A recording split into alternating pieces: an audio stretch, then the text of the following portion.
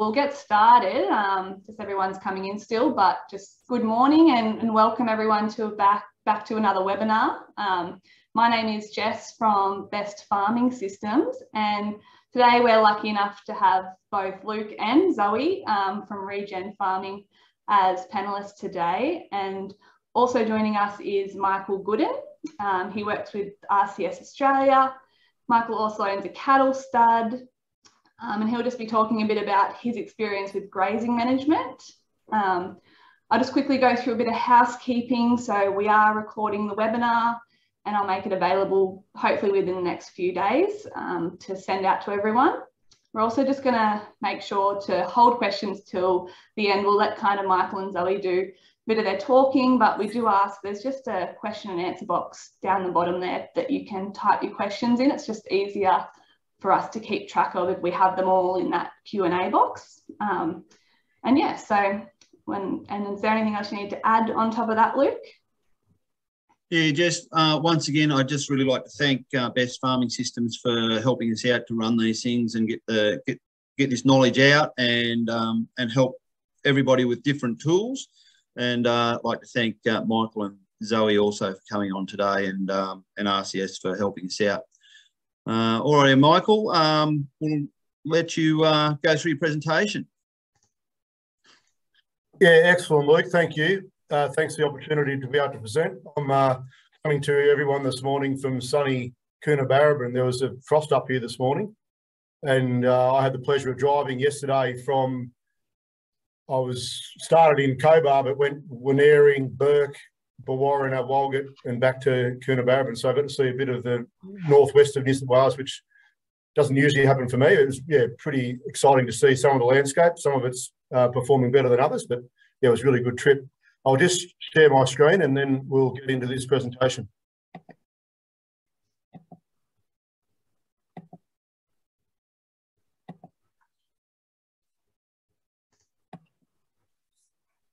There we go. Can everyone see that all right? Yep. Good, yep. Yeah, excellent. Righto. So yeah, I'm Michael Gooden. I work with RCS and also we run a family farm, Old Man Creek grass-fed bulls. It's well, that photo is actually a little bit out of date. It's amazing how out of date it is. That's my family, 3 kids, my wife Eloise. It's probably why we get out of bed every day. Our goal is to be custodians of the landscape that has the capacity to reach its true potential. We want to manage, we want our management to profitably enhance our landscape's ability to utilise every ray of sunlight and drop of moisture in a way nature intended. Our vision for our landscape is to manage it so it's hard to see where Earth finishes and the universe begins. So that's some of the context of how we're operating in and some based around some of the decisions that we try to make. Where we're located, we're basically located southern New South Wales, 70 kilometres west of Wagga, 30 k's east of Narrandera, in the Riverina, genuinely on the Riverina Plains. Our property's very flat. And it's got sort of veins that go through it of flood country that run through the property. From an RCS perspective today, we always really like to talk the analogy of the 3-legged pot. We're probably going to be focusing a lot on production today from a grazing management production perspective, but it's always really mindful that we need to be thinking of our land, our production and our business. If we don't get those things in balance, then the pot gets wobbly and the people fall out. And so we want to be mindful of any time we're making decisions that we need to be considering those 3 legs of the pot. This is the property, Willow Lease, 388 hectares, of which 130 is lasered irrigation, flood irrigation. And there's about 65 hectares that sort of gets pretty well affected with a lot of local floodwater out of the Murrumbidgee floodplain system. So we have to manage that accordingly. It's a 100% grazing operation. The irrigation we use to grow perennial grasses and annual grasses, but the whole area is all under cells, and so we just manage it as one sort of grazing cell. Now this is the property from a subdivision perspective. All these paddocks, we don't have physical fences in all those areas.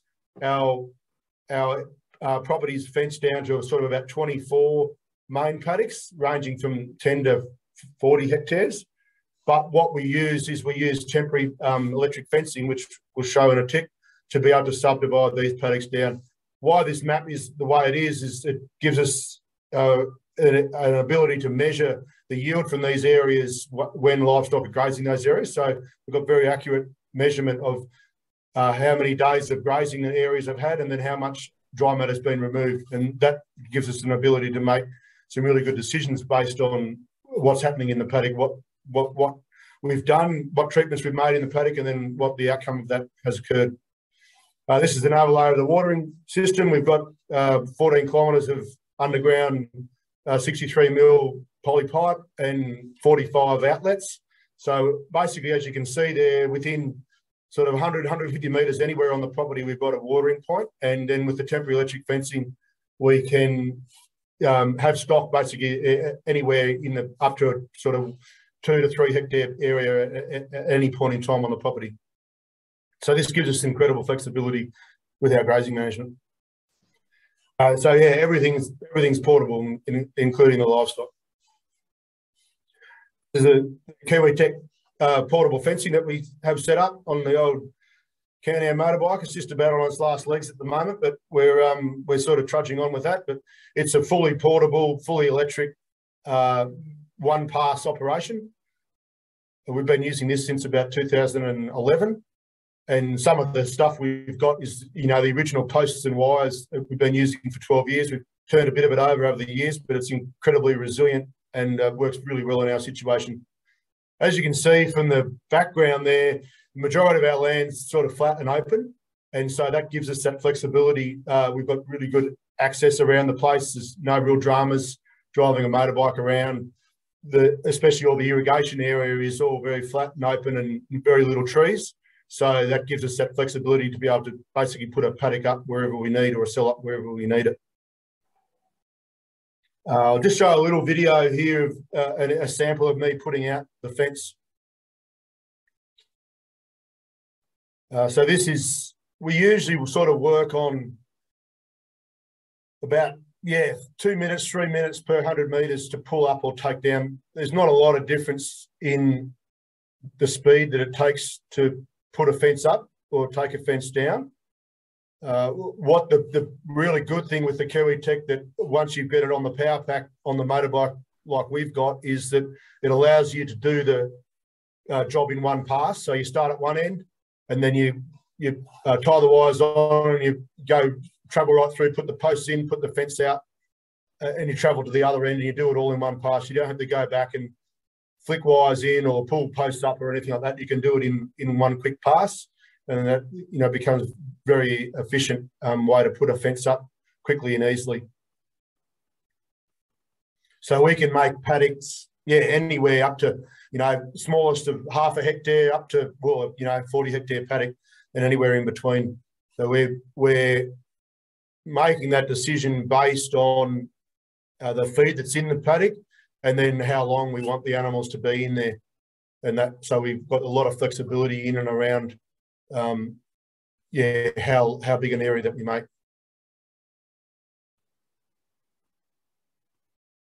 So this now is, this is me now taking it down. I don't usually have 2 Labradors with me all the time, but when I got this filmed, the guy who does some work for me, he's got a Labrador and I've got a Labrador, and Labradors are like that. If they think they're going to miss out on something, they want to be involved. So they sort of come out. That's usually not what occurs. So this is pulling the posts out of the ground. The wires flick off. It all happens all in one pass. So that was about 380 metres that this video is taken of. And as you can see in the background there, we front straight onto the Sturt Highway. So we've got really good access into the property, but then on the other side of that is everyone can see what we're up to as well. So those wires flick off and you just pull the posts out of the ground. There is a post puller on the bike, which works pretty well, but I tend to find I'd like to just pull the posts out myself. Some people use the post puller, but I'm sort of been doing it long enough now just to get the post to come out. Now, the first thing most people say, oh, that's fine, that'll work for cattle, but we can't keep sheep behind a 2-wire fence. So this is an example of some lambs behind the 2-wire fence. Play that there now. I hope these videos are coming through reasonably well. Now, this is not a good example of grazing management. This is an example of what happens, a communication breakdown between me being about 15, 18 hours late into move the mob. So you can see I've severely overgrazed the area, but the wire's still actually keeping these lambs in. See a little, yeah, I don't know if that came through, but the lamb gets hit by the wire, jumps off the fence and moves half the mob. So yeah, you can, a little bit of effort and training, you can train livestock to the hot wires very well. We used a earth return system that, yeah, it's all linked in back to a mains energizer. And so we're getting really good power through the wires, and that's allowing us to, those wires are pretty hot. And if the animals touch it, they get a really good whack, which is, I think, is extremely important in setting up the electric fence. Our water, this is an example of our stock water, just a portable trough. It's sort of custom made. I basically copied it off the Kiwi Tech poly trough, but we had some issues with it. Just they were breaking over after a little while. So we went to a fully 100 stainless steel 100-litre trough with a Hansen diaphragm float valve in it. Now we just move this along each time we're moving the mob along. So you're probably moving sort of 100, 150 metres each time along. Just hook it on behind the motorbike, drag it forward as you move the stock along. And also out on the irrigation, we use this portable shade structure, which we sort of made on farm. It's 17 by 10 metres, can fit about 100 head underneath it. And you can see there that, the cattle usually tend to, if that's available, they'll go and use it. If there's trees available, they'll probably use the trees over the portable shade, but when there's nothing else, they'll use the portable shade really well. One of the other little intangible things with the portable shade that we've sort of seen since is it creates a really small area of very high density grazing. We've had some really interesting results after, like, where the shade has been. A couple of times this summertime, we sort of spread out a bit of multi-species mix under these little shade areas, and we've had some areas that have come up with all sorts of things underneath that shade area with that really high density grazing. Mathematically, if we don't use the shade all year round, this time of year when it's cooling down now, we don't tend to move it around, but yeah, there's about 3.5, 4 hectares of area that shade cover would cover across our property if we move it every day of the year through the high density grazing. So it will add up over time. I'll just, this is a go of me moving the shade. Once again, my wife Ellie was out giving me a hand to film. And this happens probably about 1 or 2 in 10 times that the wire gets caught on the bike. And so, of course, it happens the time that we filmed it. But it's all designed to, this is being towed over one of the Kiwi Tech wires. So those wires just slip underneath the wheels and underneath the water trough. And then that's a little supplement trailer that we have on the back there. Just, yeah, we're big fans of feeding out the Himalayan rock salt to the animals. Yeah, when things get quite dry and we've got very little green feed, then we'll transition the cows onto a higher urea mix to keep that the rumen bugs turning over and give them access to the bypass protein to break down the dry feed. So we just play that by ear with how the season's panning out. So yeah, that's a supplement trailer, just, yeah, another homemade job. One of these things, our main enterprise is growing our bulls, and their number one aim in life, well, hopefully their number one aim in life is to get cows pregnant, but their next aim in life is to break things. And so we try and make things as strong and as sturdy as they can be, so that, yeah, they're yielding bull-proof, and hence why we've got a stainless steel water trough and a pretty heavy-duty supplement trailer, so that, yeah, they can survive the rigours of inquisitive yielding bull. The other thing that we use, I'm on the road a reasonable amount with my work with RCS, so we use the remote monitoring of our watering points. Here's some pictures here that the pictures on the left-hand side are looking at the camera and seeing that's what it is, just a little Arlo 3G camera, pretty simple. And then the other pictures are a picture taken from the camera looking out into the paddock.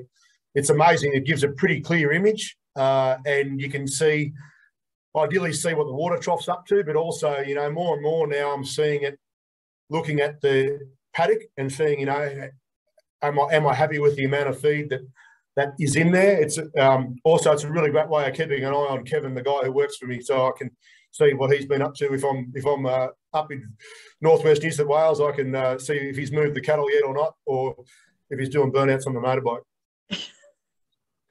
Now, the rest of this presentation is going to be about implementing the RCS 6 regenerative grazing principles. These have been developed over sort of 30, 40 years of knowledge through RCS and their clients, and they're very rigorous. I think what we're going to do is I'm going to present how our interpretation of how we implement these in our property, with a focus being on grazing the multi-species crops in a high intensity way. So the first grazing principle is plan, monitor, and managing our grazing. We'll run through these individually after this, and then the second is to adjust the rest period to suit the growth rate of the plant. So if the plant's growing quickly, then we need to be moving quickly. Probably, well, it's number 3, but it's extremely important. If you get the first 2 right, it's very simple, but matching stocking rate to carrying capacity. When you get that one right, then all these other things fall into place. So that's making sure you understand the difference between what the supply of the feed that you've got on hand is, and then what the demand from the animals is. They're basically in opposition to each other, and we need to be trying to match that as best as we can.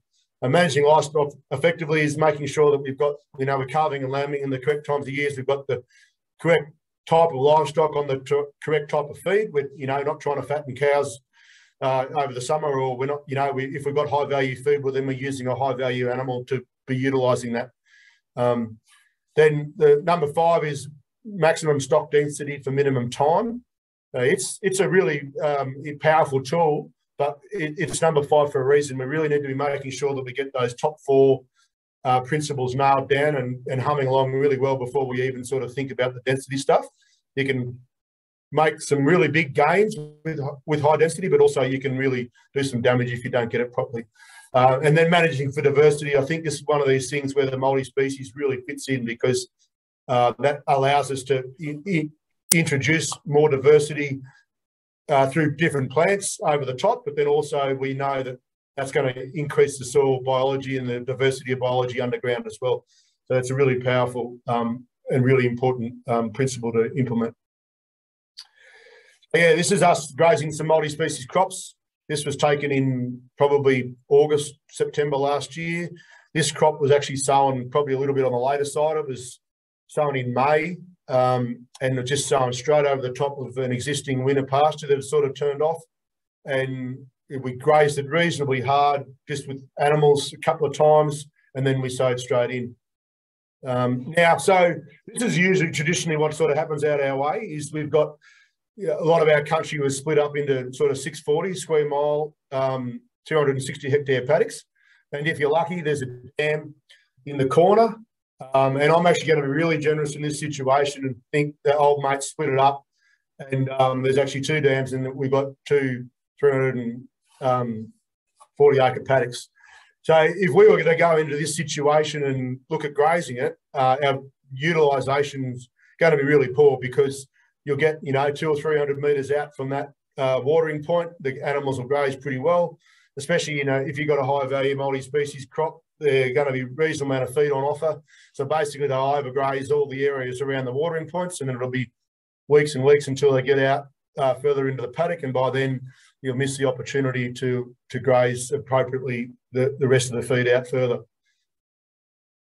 So this is sort of one of the things that we've really looked in implementing, is splitting these paddocks up using the Kiwi Tech fencing.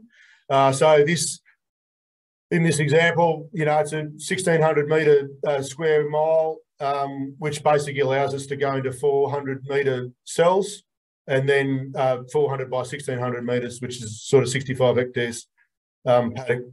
And then, you know, we're imaginally throwing in the watering system, very similar to what we've got on our place, sort of, yeah, depending on your stock numbers and how it was sitting in the rest of the property. But, you know, you really want to be working on that 2 to 3 litres a second of flow rate so that you've got the capacity for all those animals to get a drink when they need. So in this situation, if we were looking at, you know, sowing a winter cereal, now I've just picked these numbers sort of from what we've sort of done. Every situation and every season is going to be a little bit different, but we've just got to start somewhere. So we're looking at a 90 days cycle length. So from when you start 90 days of grazing, sown on the 15th of March, 60 days to actually get up and get out of the ground before we start grazing it. And then we're going to lock it up, you know, in the middle of August, 15th of August. So in this situation, if we had just the 4 paddocks, well, you have 90, if you had just had the one big paddock, you'd have 90 days of grazing and that'd be it. By going to the sort of the 4 paddocks, then we're looking at sort of 22 days grazing in each 65 hectare area. So even in that period of time, there's going to be overutilisation in some spots and underutilisation in others. So just try and think about what we're trying to achieve. We're really trying to grow as much dry matter as we possibly can in that time of year, and then also utilise it as effectively as we can. What we want to be really mindful of is that we want to be able to leave some leaf area on those plants so that has the ability to be able to regrow. So in this example, I'm sort of saying, well, we're going to set ourselves a target to graze each area sort of twice in that 90-day period. Obviously, you don't graze it all on day one, so some of it's going to take a little while to get through the cycle. You'll start off probably a little bit earlier than ideal, and then by the time you finish that cycle, the first area will well and truly recovered. Just for people who aren't familiar with it, we like to have to measure things in sort of dry sheep equivalent. So a dry sheep is 50 kilogram weather at maintenance, and the beauty of it is the guy who came up with the measurement for the DSE, it equates to 1 kilo of dry matter. So if you're looking at assessing a paddock of how much feed is available, that you can flip that around into DSE days a hectare relatively easily. The caveat on that is traditionally, you know, from the ProGraze perspective, they've been looking at sort of taking everything. We're not really wanting to take everything. We're wanting to leave a reasonable amount of leaf area behind. So we probably don't really like coming below, say, 2,000 kilos of dry matter. But if you've got 4,000 in the paddock, well, then you've got 2,000 that's available. So, yeah, a kilo of dry matter is still with 1 DSE, but we're probably not wanting to take it back to, you know, below 500 or below, 2,000 in a lot of ways. So in our situation, as you saw, we're looking at putting in some of these fences, putting them in across to be able to concentrate the animals in this area. Now, I'll just go back to this. So yeah, it's a matter of just calculating out mathematically what animals you've got in their mob, how much feed's available, and then doing the maths on your area. So yeah, a hectare is 100 by 100 metres, or, you know, in this situation, 400 metres wide by 25 gives you your hectare. So you just split it out to see how big an area you need for that number of animals for that day. I use an app called Field Area Measure that works out pretty well. There's a few other ones that are available. And so that type of thing, until you start getting your eye in, it's really handy just to actually physically go out on the bike and just measure those areas out. And then that keeps a track of how big the area is. The cool part about this is you get this feedback loop coming around. So if you have underestimated or overestimated the area, it's only a matter of a couple of days till you find out that whether you were right or wrong with that estimation. So this is just a few examples. The credit this photo on the left from Cole Sice's place up near Goolagong, and then the one on the right, I think, is from Steve Scott near Henty. But this is just a bit of a visual how much feed is there. These pictures are pretty hard to see, I suppose, from on the Zoom, but you soon get a bit of a gauge of how much feed is in the paddocks. So we're talking, the DDH is DSE days a hectare, so that's how much food is available. Now that that's a different measurement to how many kilos of dry matter are there. If you're getting your ProGraze measurement out, your kilos of dry matter would be higher. But when we're talking about DSC days a hectare, that's putting your sheep or cow hat on and thinking, righto, if I was a sheep or cow, how much food am I going to want to eat in this area? And also then be able to leave enough behind to let the plant recover and grow away again. So yeah, these are just a bit of an example of a few different feed amounts. Now I know it's only 10 o'clock where I am, but one of the things that quick and easy that we like to sort of think about, and I've stolen this from Jim Gerrish, about how much should we look at trying to remove. So quick and dirty is probably go from a long neck to a stubby in terms of the feed that is in the paddock to how much you want to leave behind. So that's that sort of, yeah, how much is in there, how much do we want to take out per grazing. This here is an example of the paddock we were in last year. So I've estimated that there was sort of 2,200 DSC days a hectare of feed there.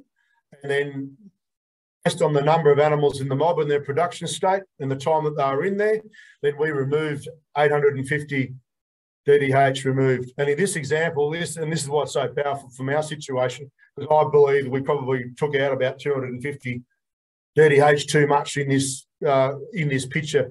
And looking at that, for me, I'm hoping it's coming up reasonably clear in your presentation, but we're probably taking those plants back a little bit too much, not as much leaf area there as you want. And yeah, so that's just going to slow down the recovery of those plants. And I don't have the images here, but that was the case. So the area of that 850 DDH there was about 2 hectares out of a 15 hectare paddock. And so, you know, when we moved into that next area, or the area that's on the left, then we could shorten our grazing time up and then so not take out as much. And visually, we can see quite easily the difference in the recovery on those two sides.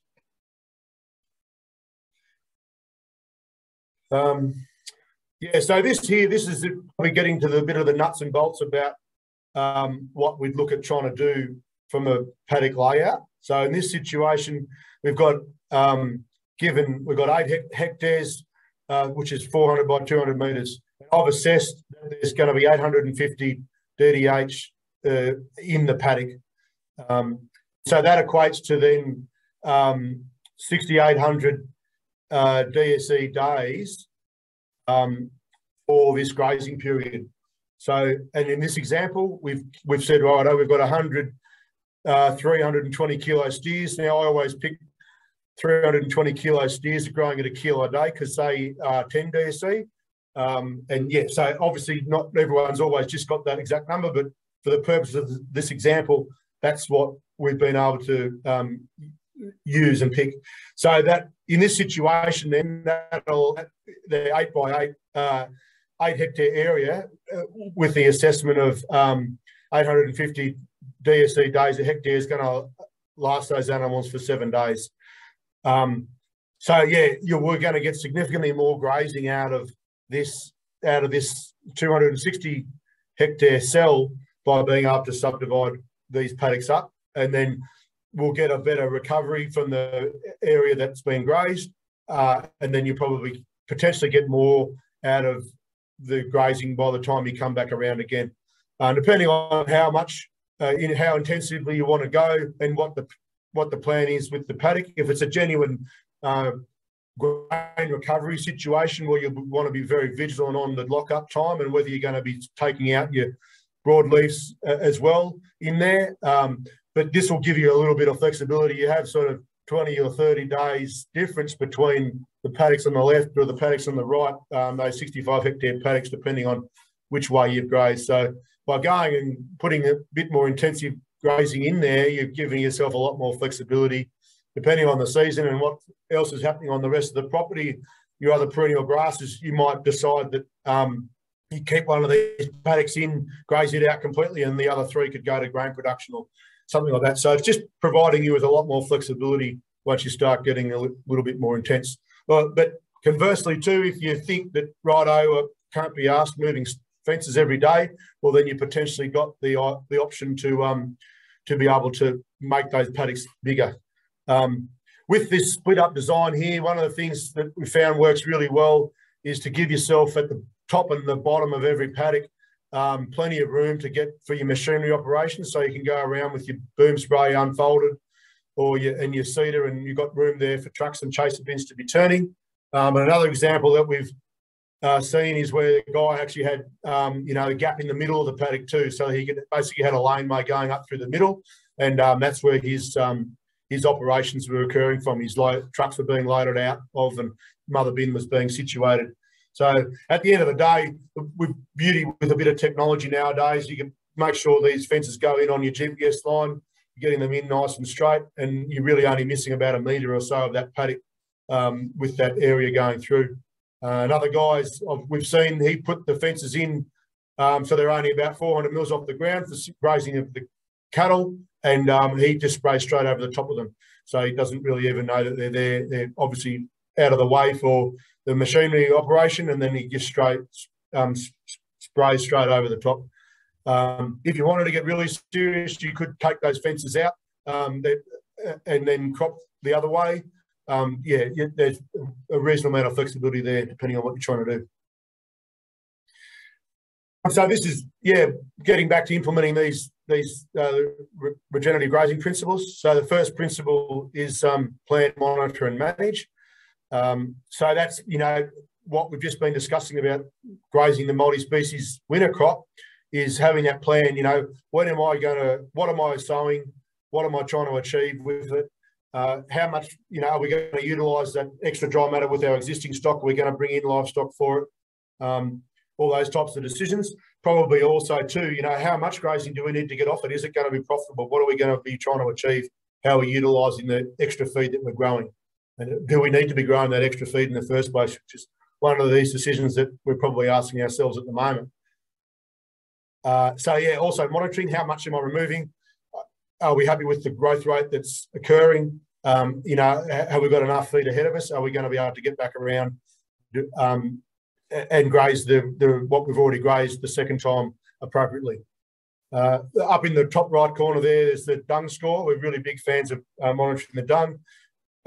Even on these winter multi-species, we're really big fans of having a bit of that dry summer feed still in there, because that holds the cattle up, stops the feed going through them as much, and increases their productivity. So if it's just all big lush green ripe feed, they're probably not getting the production off them. That feed might be going through. If you've got some drier feed in there, and I think the diversity really adds to that as well, that helps with the animal performance. We use the Maya Grazing app to be able to measure the dry matter, the yield of each paddock for each graze, and then also measures our recovery period. We can plan out ahead, 60, 90, 120 days where we're headed with our grazing. This is the grazing chart coming out of Maya. So these little blue bars are representing the paddocks are down the left-hand side, and the blue bars are the grazing periods for each area. And so you can sort of see the area there where it's blocked out is an area where we've potentially gone and set stock animals for a period of time. And then, then they'll move on back to being on the move again. Principle number 2, adjust rest period to suit the growth rate of the plant. So that's basically in and around understanding that, as a plant's germinating, it's a seedling and it's using its root reserves to push that leaf out. So we don't really want to be grazing it at that point in time. And then it goes into phase 2, which then it starts photosynthesizing, and it's using the energy from the sun to then start growing. And that's when we can really start grazing the plant. So we want to be grazing at what we call the top of phase 2. So grazing it and taking it back down to the bottom of phase 2 and then letting it recover, grazing it again and doing that pulsing a couple of times throughout that growing season to really optimise that growth. It's really good for the roots of the plant. That's trimming those roots and they're regrowing again. So it's stimulating the soil biology and then keeping that plant nice and productive. And ultimately then that plant is going to go into phase 3, but we want it to be locking it into phase 3 so that's reasonably quality feed to reduce that lignification. For us down this way, our part of the world, lignification is not as big an issue as it is sort of up when you get up into those really big grasses up in central Queensland. But still something we need to be really mindful of. the scale that we operate at, we're more than happy to use some urea to be able to help reduce that lignification. The other part of the thing that we can really do, especially with the temporary wires, is when the grass starts growing really quickly, instead of sort of having 2 or 3 hectare paddocks, we can go to 5 or 8, 10 hectares really quickly just by not putting up as many fences. So that can allow us to move across our country really quickly when the grass starts growing fast. And that sort of happened this summer, really. We had all this rain, you know, like a lot of other people.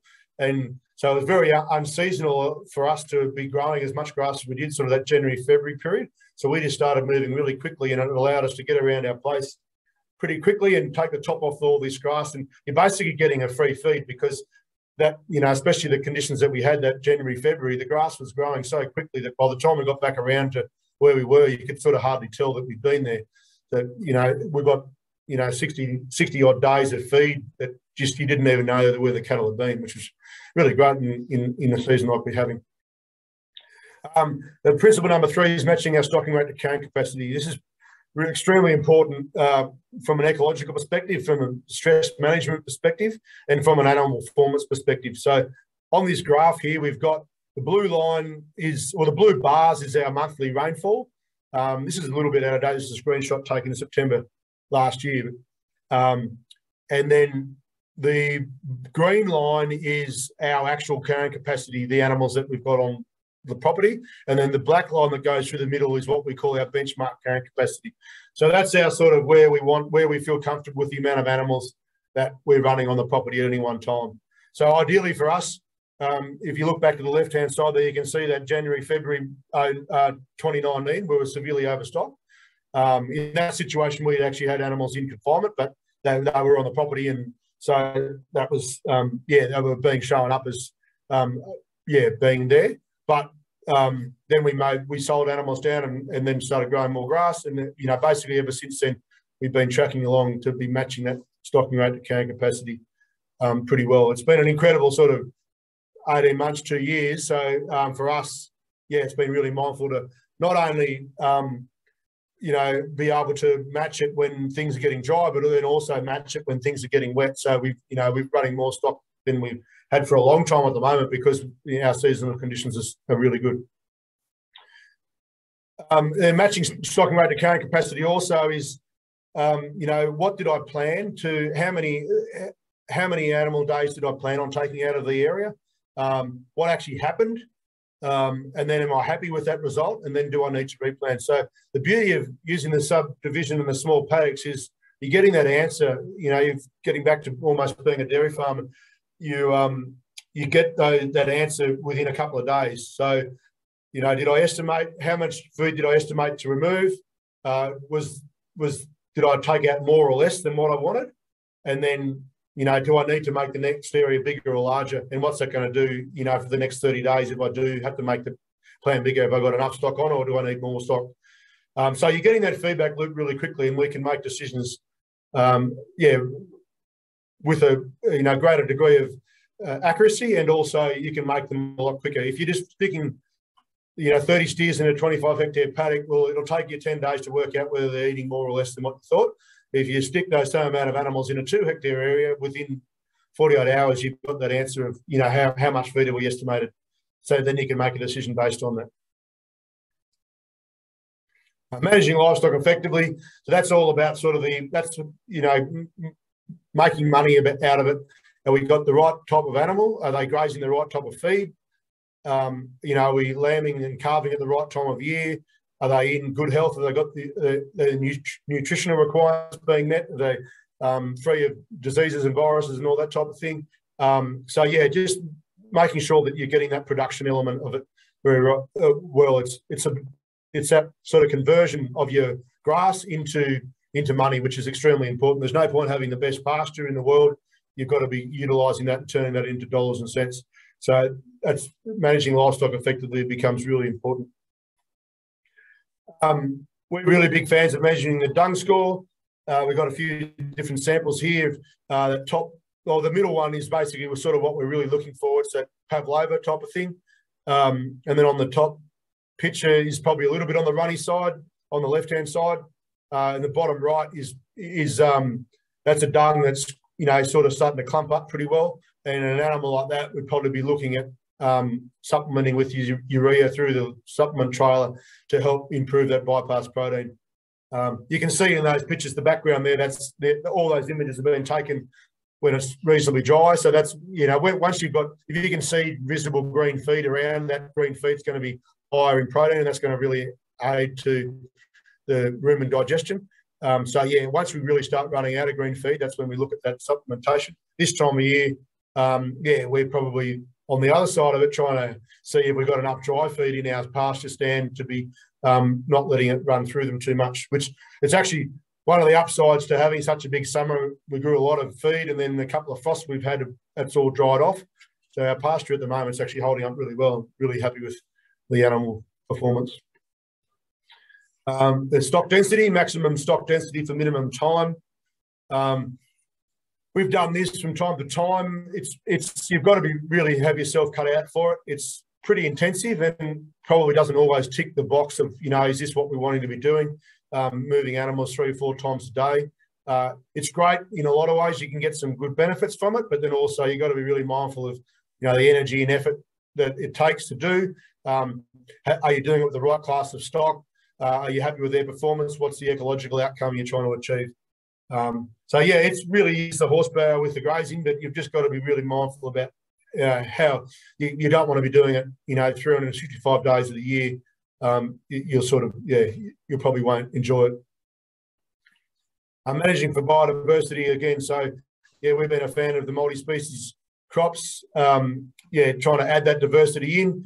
Also a fan of sort of grazing sheep and cattle when we can. The beauty about the sheep and cattle side of it is that, you know, we're really trying to minimise the number of mobs that we always have on the property so we can maximise our recovery period. And so with the sheep and cattle, you can always have 2 mobs in there and split them out really easily, which is handy. If you've got, you know, steers and heifers in there, well, it's nearly impossible to split them out. So, but if you've got sheep and cattle, well, you can always go and get, if you need one or the other out to do something with, yeah, you can get them out easy. Also managing for diversity, you know, so sowing the multi-species, but also just the ecological areas on the farm, the sort of floodway area we've got. We graze in there, but just by not having the access, the animals having access the whole time, that really helps, you know, improve the other diversity for all the other critters that want to live on our place. So yeah, in summary, yeah, this is the 6 grazing principles. Yeah, plan, monitor and manage our grazing, adjust rest period to suit the growth rate of the plant, match stocking rate to carrying capacity, manage livestock effectively, maximum stock density for minimum time, and manage for biodiversity. We always get it right? No, this is, yeah, what happens when you get a bit of high density. Wrong, but the thing about it is those areas have recovered really well, which is really good. Then yeah, how do we know we're heading in the right direction? We're monitoring all the time. This is some plant succession.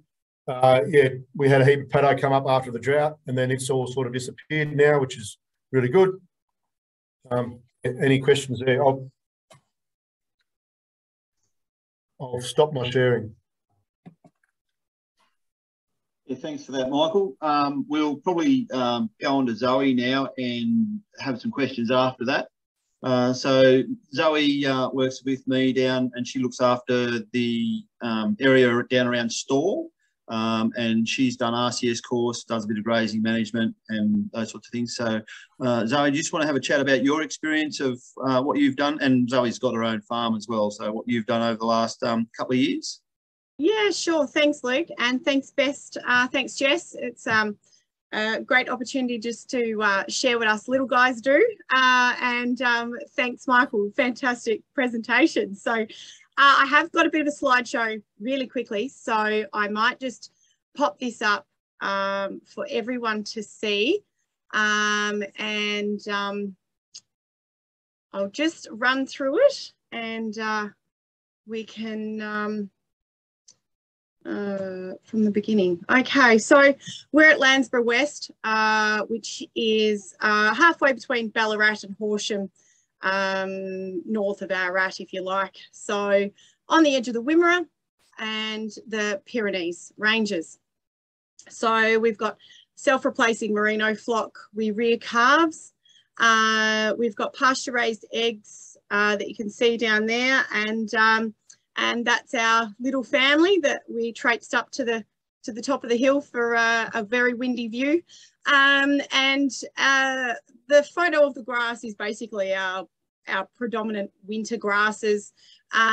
We've got low P, we're quite acidic, yeah, so we're small scale. We own ourselves 130 hectares, but we lease a bit over 370 hectares, which runs up to that big hill you can see in the background where the chook trailers are. So we met Luke and decided that we needed to try one of these multi-species cover crops because we had identified some limiting factors. So we wanted to take advantage basically of the any rainfall that we get. It does rain here in summer, and I think we tend to forget that. So we really wanted to take advantage of any rain that falls, obviously, and at the end of the day, we are sun catchers, so we are sun farmers. So to try and photosynthesize and get those plants working for us. And obviously we had a major compaction issue. I think most soils across Australia do. So which we're starting to remedy that with multi-species. So so this is last year's multi-species crop.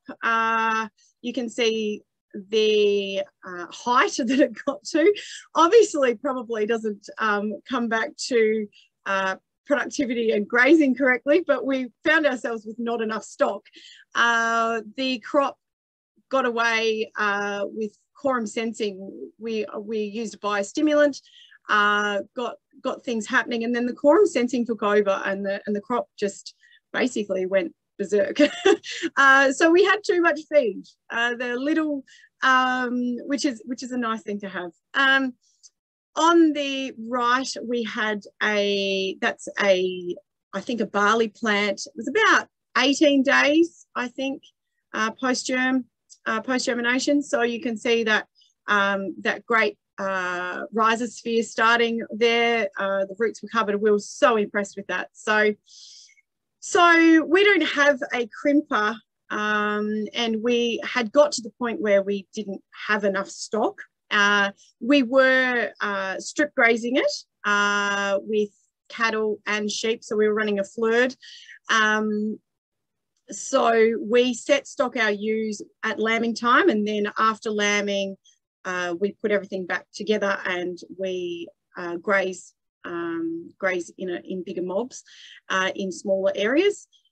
So the photo in the middle is, and on the right, we actually, because we didn't have a crimper, used a couple of big tractor tires chained together, and we knocked the crop down. So we're, as I said, we're only small fry, so we're not going to go out and buy anything too outlandish. So we came up with the idea of just running the tire over it, and it worked superb. We really had some fantastic results with it, kept that cover on the ground, and yeah, really saw some great things. And obviously, of course, it's about reducing input costs. So, you know, we just wanted to make sure that we could control the crop, because we had too much feed and we had run into trouble and it was starting to senesce. So on the left, that is just before we actually ran a header over some of the mouldy species and collected some seed ourselves. So this is it here. In January, we just, the neighbour pulled his header in and we ran over it with about 20 acres, I think. Pulled about 15 tonne off and cleaned it up. So that's the sample there on the right. It was a fantastic sample, and we will just use that for ourselves. It's not obviously for sale or anything, but we're just trying to reduce costs. And I guess one thing to point out here is that obviously this paddock had gone to reproductive, And we're now looking after that paddock again and grazing it correctly, or better, and using some foliar ferts on it in the autumn. And we've just, you can see the paddock down on the left with the little foxy in the photo. That's the result of last year's cover crop. So just quickly, just a few pointers on different grazing. Where the photo in the middle, where it's very patchy, due to poor infrastructure, I suppose you can put it down to. Perhaps we could say poor management. We overgrazed that significantly with cattle, and that is the result of what has come back. The photo down the bottom on the left-hand side, that is literally the next frame across, where we managed it far better and didn't do, I think Michael said before, a bottle and a stubby comparison. So I would suggest that perhaps the middle one was a crushed can, which is not ideal, and I don't suggest that you do that. Just quickly on the right-hand side, I'd like to make a point. The strip down the middle that you can obviously see, the drier biomass on the right-hand side was not grazed and just knocked down with those tyres that I spoke about. And on the left, it was grazed with cattle and then knocked down. So you can see the difference there, the increase in dry matter on the right. There is far more diversity on the left-hand side though, which is just an interesting talking point. And the paddock on the top left, that is the dark green on the left-hand side is actually where our chook tractors have sat. So the chooks are behind nets. They get approximately a hectare, and they are therefore, they get moved every 4 to 5 days. So that increase in manure in that area results in that. So you can see where there hasn't been any, where the chook tractors and the chooks haven't been, and that increase in manure in the foreground and off to the right is basically sorrel and erodium and those winter grasses I spoke about. And on the left-hand side, we in that green, we've got all sorts of amazing things. And in summer, we even had plantain pop up, which we don't, you know, we've never planted and we don't have here. So we had some increase in diversity, which was fantastic. Just another note here. So the dark green on the left-hand side, we had fed cattle along that area. And on the right-hand side is the leftover of the multi-species from last year that we're looking after. And interestingly though, when we put the stock in here, this was a few weeks ago, we've just put the stock in a week ago, they haven't actually gone for that taller, darker green stuff, which has been surprising. Still a lot of diversity in amongst that, but taller and obviously above the long neck. And a radish on the right, that was late autumn. So we managed to, you know, have fantastic summer rains, and that was the result. So that radish there is about the size of a 1.25 litre Coke bottle or soft drink bottle. And yeah, had punched down into our compaction load, which is what we were aiming for. So yeah, that's the big hill that we managed there. Just like to make a few points just quickly. So our soil health is basically everything we do here. It's always at the forefront of our minds. And eventually the aim is to get back to a perennial system, but we are using our multi-species and our holistic grazing with electric fences. One day we will aim for a Kiwi Tech system, but at the moment we run out our tapes, and we have no trouble with keeping sheep or cattle behind. And yeah, we'll integrate the livestock further into where we move the chook caravans as well, which then we can run more mouths across the ground and I guess increase productivity as we're going. So yeah, I think hopefully that's given some people an insight into, yeah, what we do and how you can go about it, I guess, and thinking outside the box and coming up with different ideas and really challenging those paradigms that we all have. So yeah, so thank you. Thanks for that, Zoe. So thanks guys for sharing your knowledge, Michael and Zoe. So we'll go into a few questions. I know I've written about half a dozen that I want to touch on, and we've got 4 or 5 coming into the question box. So Michael, this one I think was directed towards yourself, but Zoe, you can answer that. Bruce was wondering how you calculate your rolling rainfall. Yeah, so the rolling average rainfall is just basically your last 12 months rainfall. So you can either do it on a month by month or day by day. You know, if it's daily, you go back 365 days, and every day you go forward, you just drop that day off 365 days ago. So yeah, it's just that we like to use it because it's a more accurate way of, like, year to date doesn't really mean a hell of a lot in a lot of ways, because in January you don't have much and in December you've got a heap.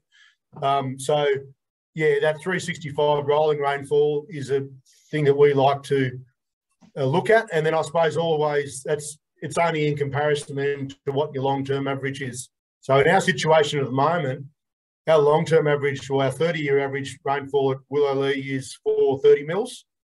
And at the moment, I think it's about 800, 815. So it just shows how far above, you know, how good a season we're sort of having in that situation. So on the flip side of that is we want to be loaded up with livestock and utilising as much as we can, because, you know, we're having one of these out-of-the-box seasons. And on the flip side, you know, 2019, I think we got down to 152 millimetres. So, yeah, we basically didn't, you know, once again, matching our stocking rate to carrying capacity, hopefully.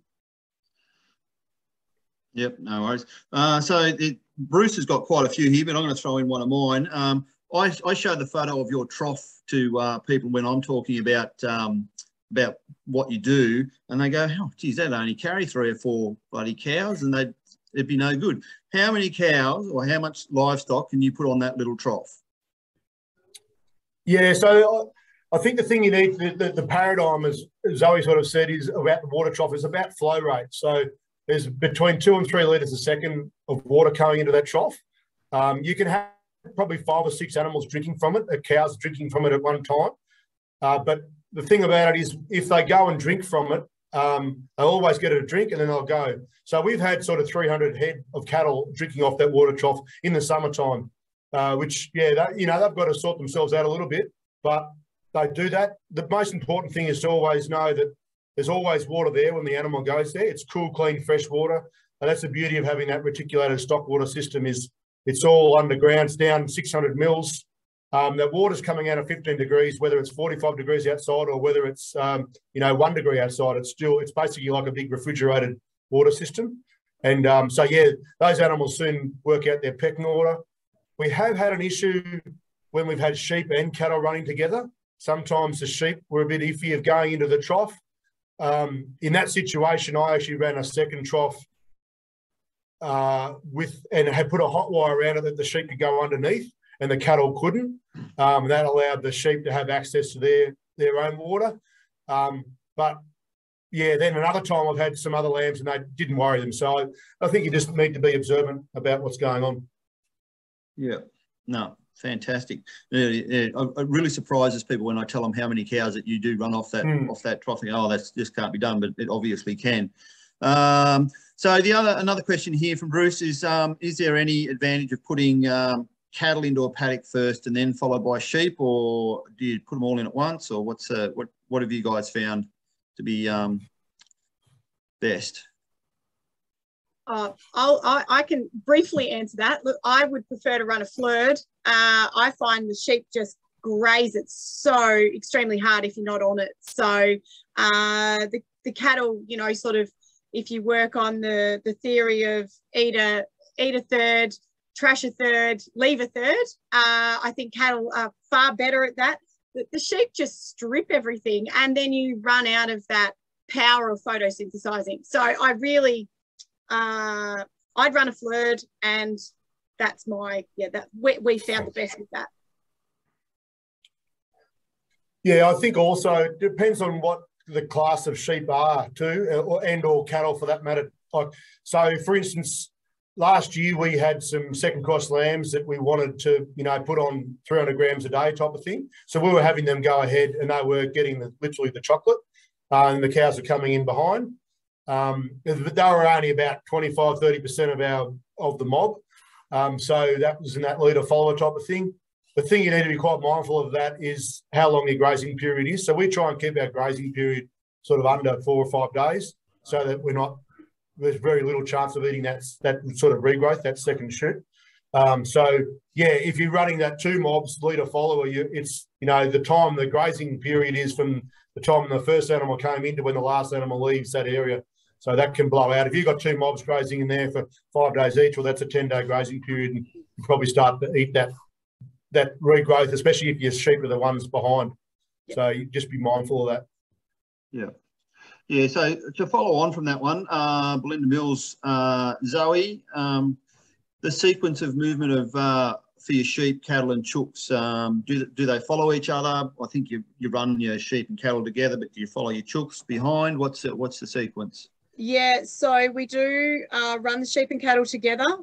We've got to knock down, especially with the multi-species, if it gets away, you can't run the chooks through as at full height, because you just lose eggs they just go and lay eggs wherever they like. So so the aim is obviously to put the sheep and cattle over, graze it down to about a stubby, and then put the chooks over it. And then the density of the chooks, they come through and scratch through the manure of the sheep and cattle. We limit the fly pressure, which comes with cattle manure if you don't have dung beetles, which we're still in the process of getting and still in the process of coming into. So yeah, so sheep and cattle together, then chooks over the top, and just then, of course, the density of the chooks help manure and enhance the soil behind. And yeah, we have it's a good system. It works well. It's getting better. Plenty of things to iron out, but it's getting better. Yeah, very good. So disease, have you found, Bruce is asking, is there any problems with disease? I'll touch on that one first myself.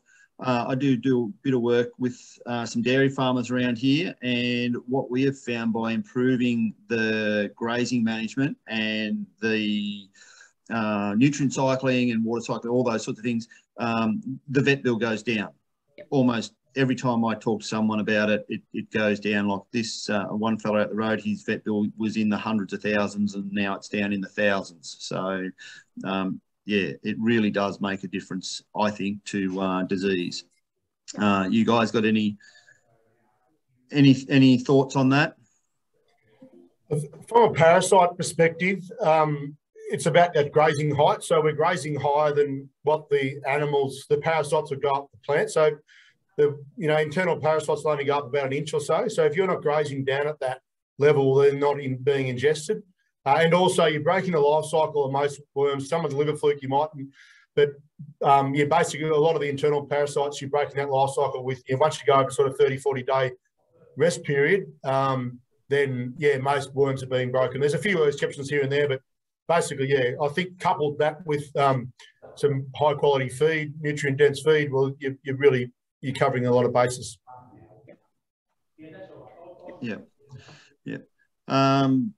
Now, I just wanted to go back to, what was the app called, Michael, that you use for working out your...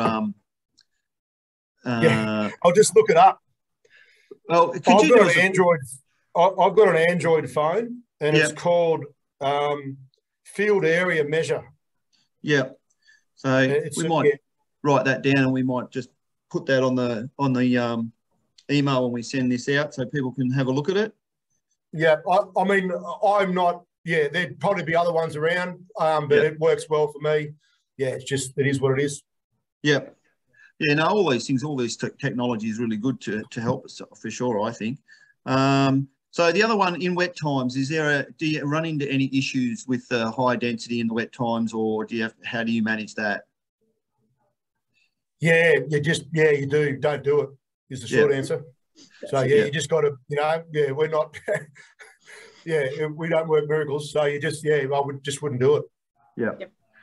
Yeah. So you just give them more space, let them move out, or we have a sacrifice area, or it could be any number of things. We probably find this year's a little bit unusual. Things got wet for us there, pretty wet, like about 10, 15 days ago, and we just started giving the area a bit bigger area. We're getting growth though too. It's unusual how much growth we're getting this time of year. So in our situation, I'm happy to be moving a bit quicker than what we would normally be, because we're getting that recovery coming back around the other way. Like usually this time of year, we'd be probably out onto a 90-day recovery, and then we're back to sort of 35, 40 because it's just growing so quick. So it's just how it's going at the moment. Yeah. Zoe, what do you do? Same. Yeah, look, we just give them bigger area and move them faster. I think that rather than doing, say, a 4 or 5 day changeover, we bring it back to maybe even 2, and just increase the size. And again, like Michael said, the growth, it's all about the growth time and then the rest period. So if you've got really wet patches, just don't put them there if you can avoid it. Really, that's the key. Yeah. Michael, I know, I think Jim Garish, I was at a talk that he did and you were there too. Can you explain maybe how you could just use your water sources as an ability of grazing your paddocks? I know they were talking about large areas because of that 300 to 800 metre around the water source, that cattle tend not to leave that. So, just for people who've got that larger area that might not be able to, put those fences up in a hurry. Yeah, I just don't exactly understand what you're saying. So by putting in more watering points, or yeah. So he was saying at I think at Wagga, what they were doing over on the ranches over in the States or wherever, they would actually turn a water point off to draw the cattle to the next water point. And their water points were sort of 1,600 metres apart, because I think that 800 metre mark was as far as they would go in that environment.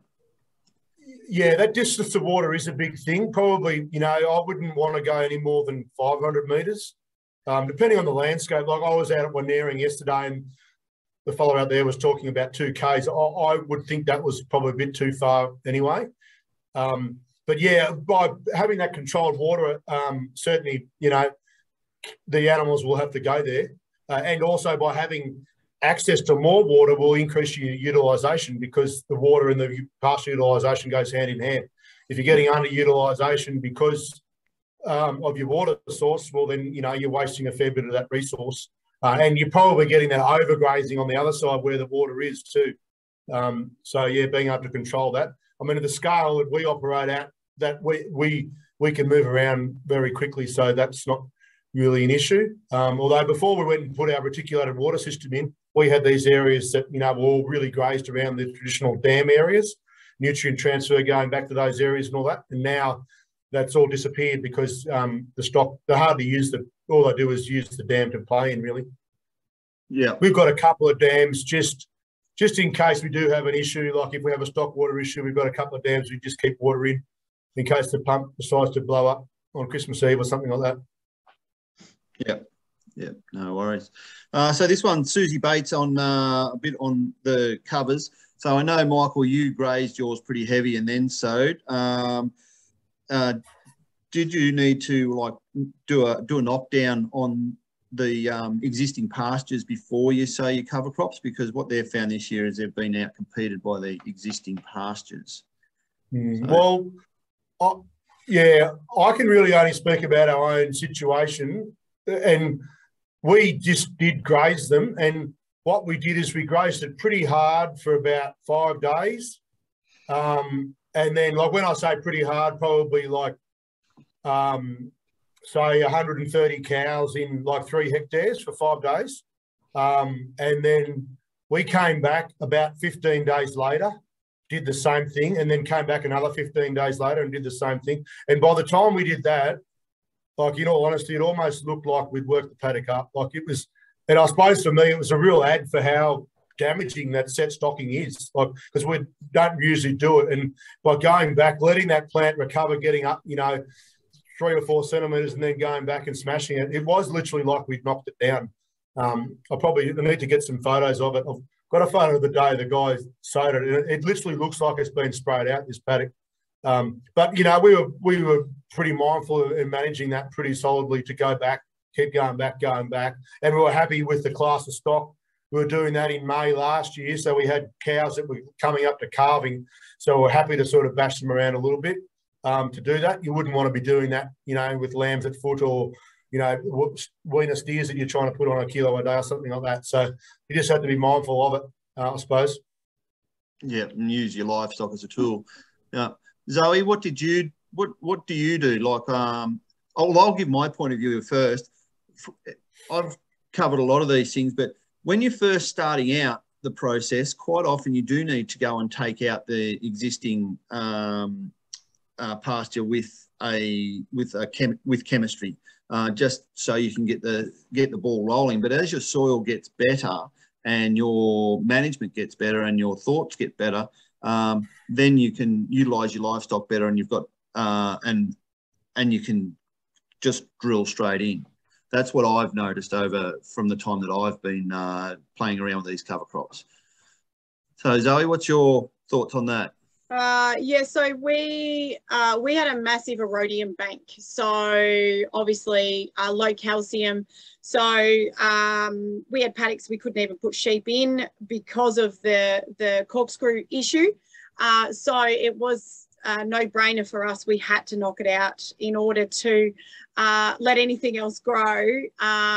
So now we've been able to, so this is our second year, we've been able to drop it back, our rates back with a knockdown and the biological, like the stimulants, and also using fulvic has been a huge change. So instead of I think we're at 1.8 or 1.5 litres a hectare. I think we're down to 800 to a litre. So yeah, so we're going. It's really good. We've seen a massive change wherever we've sown a multi-species and used the biostimulant. We have no erodium. So we've obviously done something underneath. So it's pretty exciting to see. Yeah. So that brings me to Greg's comment. Do you monitor below ground as well as above ground? Yep. I know I do. Yep. Yeah. I carry a shovel on the buggy in the ute. We actually try not to drive around the paddocks in our utes anymore. We've got a buggy that we get around in just to take that that compaction away.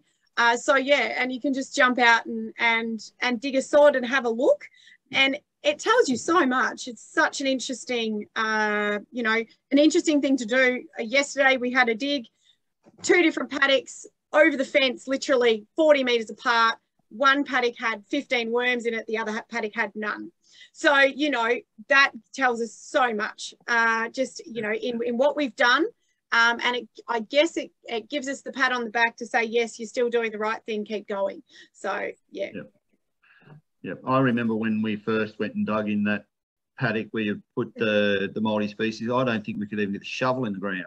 No, so, and now it goes in the whole way, Luke. Yeah. Yeah. So, and Greg, there are lots of baselines that you can do, and like Graham Shepherd has one.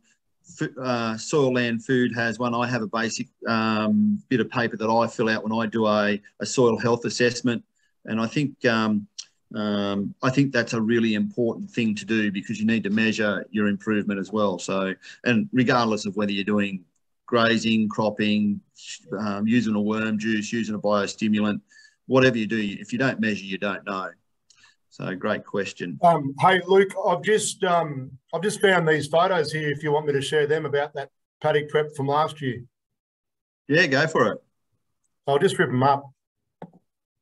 See what happens here. This is the day it was sown. Now, before people have a heart attack, that's not our machine. That's a contractor. And he had it was a knife point press reel machine. Now I'll just see. I've got to get that to flip sides. and then that's the actual paddock like a couple of days later. So it looks like it's been sprayed out, but that wasn't, it wasn't sprayed at all. It was just 3 grazings, 3 big heavy grazings in about 35, 40 days is all that it was. Yeah, fantastic. Righto.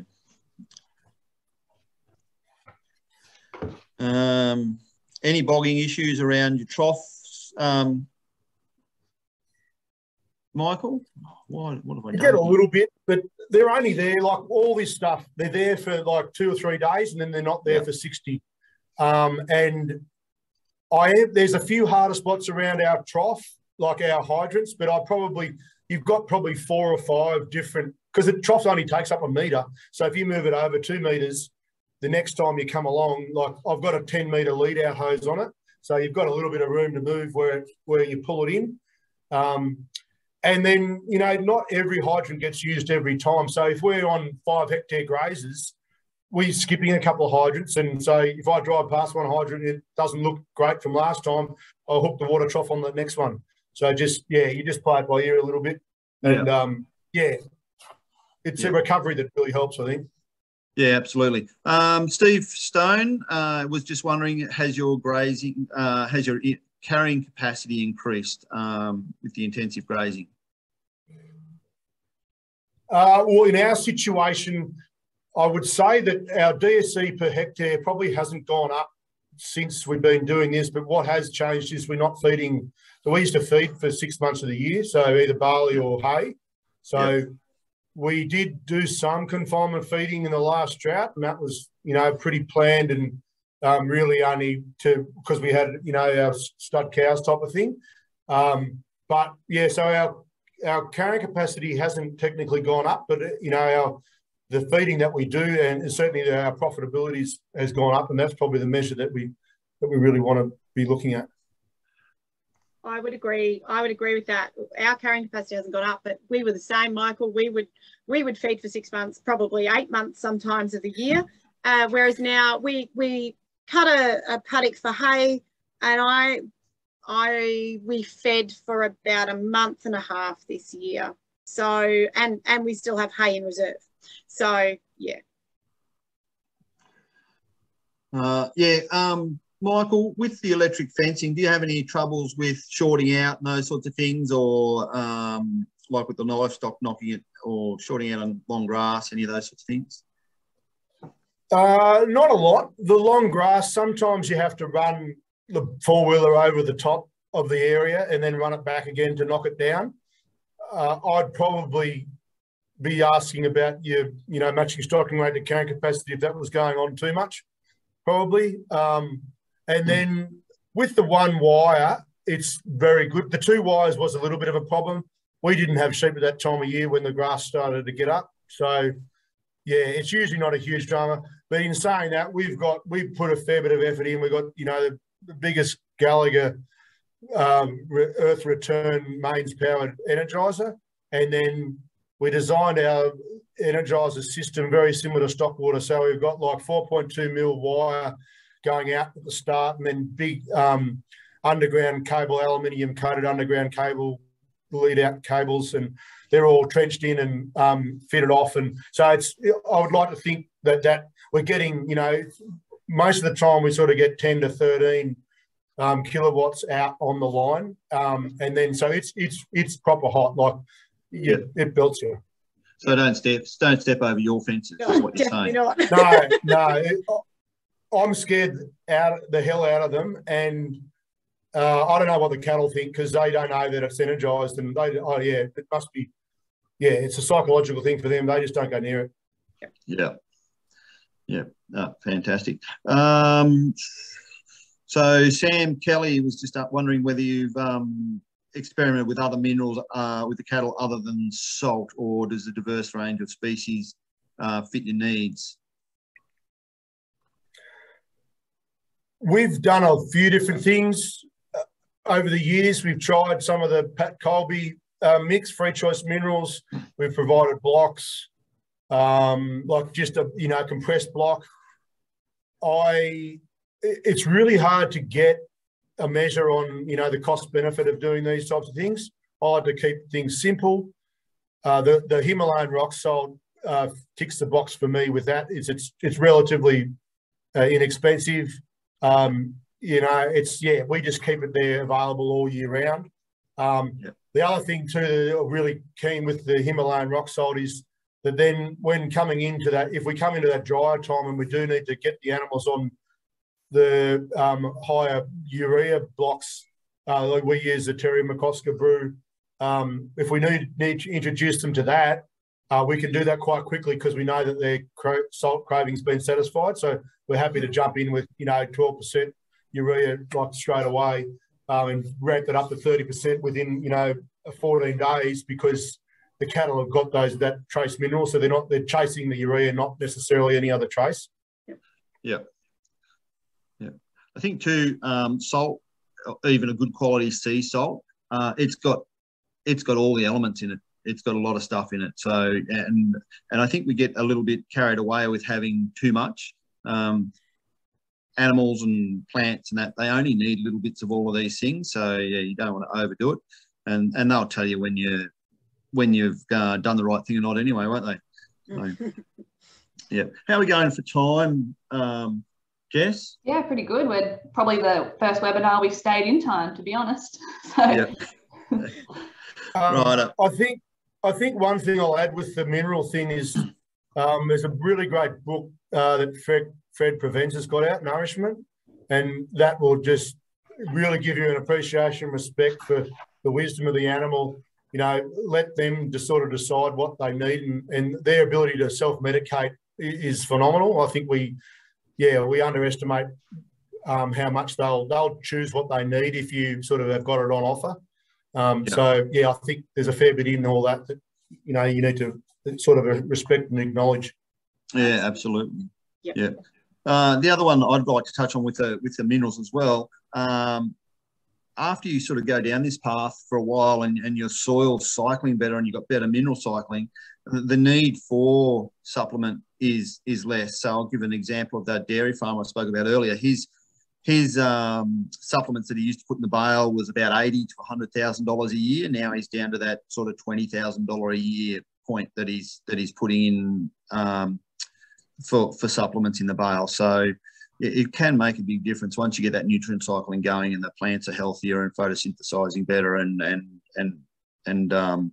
it just makes a huge difference. So yeah.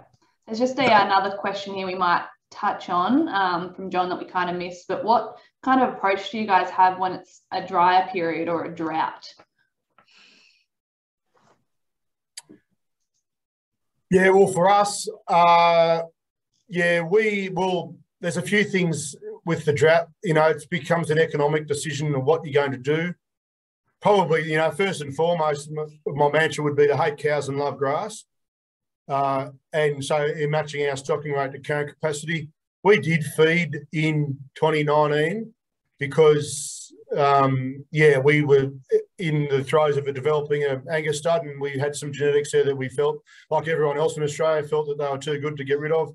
So we got down to sort of a third of our long-term carrying capacity, and then did a budget up, bought some barley straw from a neighbour, and, you know, we were prepared to feed for 180 days. Probably in hindsight, the best thing about starting to feed was that it started to rain. So, we got about 60 days in and it was raining. So by the time we put cattle out, we had really good feed. If you are going to feed, it's got to be economical. You've got to be feeding for production, not feeding for maintenance. Not be in the position where you're just writing out a blank check to say, righto, we're just going to feed to the drought breaks. Feed for a set period of time and make sure it's profitable to do so, I think would be my take on it. Unless you just want to throw money away, that's what I would say. Mm-hmm. Yeah. Zoe, you got any thoughts on that one? Look, my sentiments exactly. We do have a stand of saltbush that we have used in the past when it's come in dry. Obviously, we sell anything if it's looking like we're going to run into a bit of dry. Obviously, anything that's not useful to us needs to go. In other words, you know, merino weather lambs or, you know, anything, any culls, everything, you know, obviously leaves that isn't worth keeping.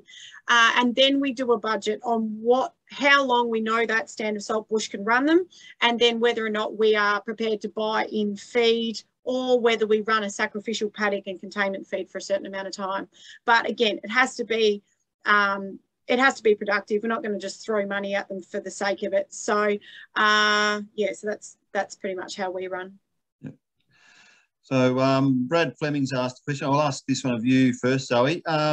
So going from a cover crop back to a perennial pasture, sort of how many species do you think that you need to run, like grasses, legumes, forbs and chicory? Because Brad finds that that some of those things won't persist in their environment. Okay. So what's your thoughts on what you're going to do? So I feel as our we have that exact thing is said quite a lot around here, that people sow their rye and their clovers and then wonder why they haven't persisted for the next 5 years. One, because of incorrect grazing. Two, they actually haven't fixed the problem, which is a lack of a biological system in their soil. So I guess my answer to that would be, we've already seen a huge change in our soil. We've been putting in biostimulants and feeding the soil for probably 3 years, and that has already changed our different plant species that we are seeing. Like I said in my presentation, we had plantain pop up, which we don't have plantain here. We've never sown it. So obviously there is something there. There's 40,000 seeds in a square foot of soil at any one time. If your biological system is right, those plants that should persist, because seeds are successional, as you increase your soil health, the better plant species will stay on. So it's more about increasing your soil health and making sure that you get that right, and then worrying about what plants will come along later on. As far as diversity is concerned, look, we are putting out a grass seed every time we sow a multi-species. We might put out 2 or 3 because we don't want to turn around and spend a heap of money on grass seeds and then have it fail, obviously, because it's a lot of money. So the idea is obviously that we'll put out 1 or 2, and they will persist. In my opinion, they will persist because we are increasing our soil health and grazing it correctly as we're going along. So I guess that's pretty much that's my take on it. So yeah. Yep. Michael, you got any thoughts on that one? It was a really great answer, Zoe. I think the understanding that plant succession is really important, the fungi to bacteria ratio. And so once you get that back to more, equal 1-to-1, then you'll transition to that higher order succession of plant. The other part too is the grazing management's just got that's the big key to allowing those higher succession plants to be able to, 1, germinate, and then 2, survive in the pasture sward. So typically, a lot of guys up this way were sort of sowing lucerne and chicory, and everyone was saying that the chicory wouldn't persist in the pastures. Chicory for us is a weed now. It's just everywhere, and it's because we're allowing it to grow. So, yeah, it will persist if you have the right grazing management over the top. Excellent. So Kieran has asked, what biostimulants do you use, Zoe, and how much fulvic acid per hectare did you use? So we run the TM program here through with Best Farming. So basically, so TM Ag is our go-to, and then fulvic goes out at 250 mil a hectare. So that is, we've done 2 of them in the early growing season, so late March, and then again only a month ago. And then we'll do a foliar fert over the multi-species, so a TM foliar over when we can get back on the paddocks. Hopefully that will be probably the end of August, mid-September. And once we hit September, basically then that's obviously our peak growing season. Once the sun comes out, the ground starts to warm up. So we will probably do a couple of foliar ferts. We also use Nutrisoil on occasions. So yeah, we've just found that we've come ahead in leaps and bounds where we have used the biostimulants, I guess. So it's been quite incredible. Yeah, I think one thing to think about with the fulvic acid is how much you use. It depends on the product that you've got. So some of them are like a 4% solution, some of them are 8% solution, some of them are a 20% solution and higher. And it's important to use a really good, like the better the quality, the less you need. So I know the Fulvic Plus from Best, that's only 250 mils, whereas some of the other ones might be a litre or 2 litres a hectare. So it just depends on what you've got your hands on at the time. So I think that's really important. So one other thing I'd like to touch on, I've got another couple of things. So you did touch on this, Michael, quickly, but why leave leaf behind? Or like, why is that so important? Yeah, well, leaf grows leaf is the short answer. So it's that photosynthetic capacity of the plant. If you take the plant back to like nothing, then it's got to use those root reserves to grow, and that takes a lot more energy and time. So if you're leaving a proportion of the leaf, sort of 30%, 50% of the leaf, then the plant will just keep growing quicker. And I've done this so many times sort of by mistake now that you just see, you can see it in the paddocks, those where every now and then where we take a paddock back too far and the recovery period of it is just longer and longer all the time. So it really just shows that like how much more production we get out of by leaving that extra leaf. You know, it's probably, 30, 40% more, I would argue, that we get out of it. We're not going to utilise all of it all the time because we're always wanting to keep that leaf there. So, you know, when those, especially this time of year, when those annuals sort of die down in the late spring time, they'll go down and they'll provide our ground cover, that mulch layer that we want for our summer, as summer grasses come through. And then, you know, that sort of happens again the other time in the autumn. Then they'll frost out and they'll break down and provide that cover for the winter. So it's that cycling the whole time.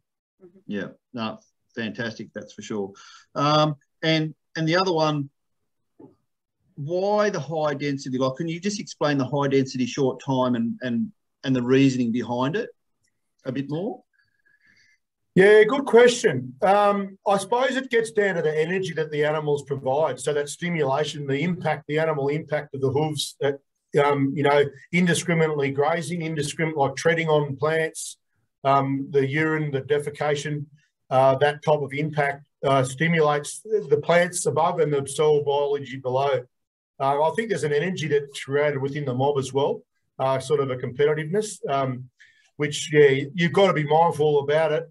You've got to make sure you've got the animals in the right frame of mind and you've got yourself in the right frame of mind when you start doing this more intensely, because, yeah, we've seen probably, you know, some really big disasters with the high density, and then also we've seen some really great results.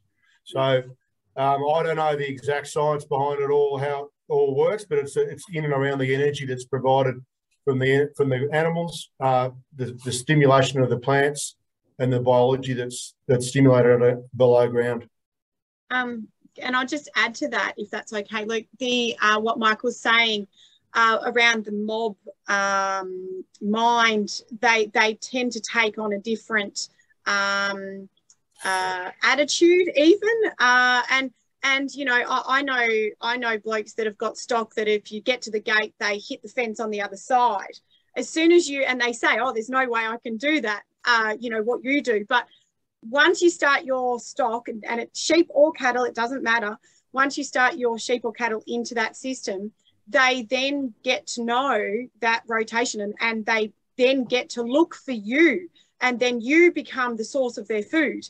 And you do gain a better relationship with your stock. But frame of mind is so important, because if you don't have your mind on the job in that case, you won't have the right effect on your stock. So I think that's a super important thing to keep in mind. Yep. Intention is everything when you go out with stock, I think. Yes. I'm really disappointed, Zoe, you didn't throw up a picture of your tyres. I just love, I love how you've just thought outside the box there, and you haven't let not having something stop you from moving forward with that. And I think that's a really important lesson.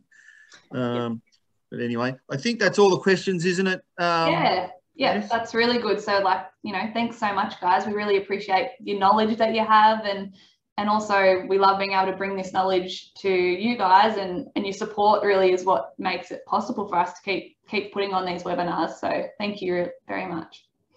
Thank you. No worries. Thanks again, Michael. Thanks, Zoe. Yeah, thanks a lot for the opportunity to be able to, to explain what we do. Yeah. No, thanks, guys. I really appreciate it. It's been great to, to have a chat about it all.